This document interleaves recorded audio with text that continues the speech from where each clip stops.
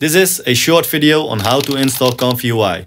You will be able to create AI images with this modular GUI. We are going to use a PC with Fedora Linux and an AMD GPU. First of all, we need to download the SD 1.5 checkpoints from the Hugging Face website. The link's in the description. We are going to download the checkpoints. This one. Alright, let's download it.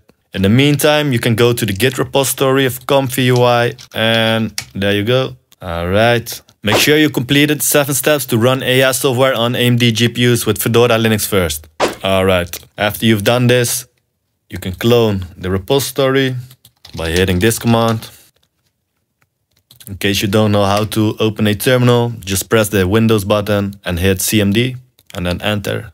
Our download is not ready yet. What we can do is we can already copy our virtual environment of the previous video into the ComfyUI folder.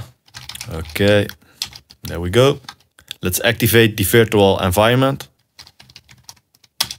Alright, our download is finished. Now it's time to move the checkpoints to the checkpoints folder of ComfyUI. Be sure that your downloads are in the downloads folder. So one folder up, one directory up. Then we are going to downloads. What was the name again? V1.5. Yes, there it is. And we are going to move it to, let's see, models and checkpoints.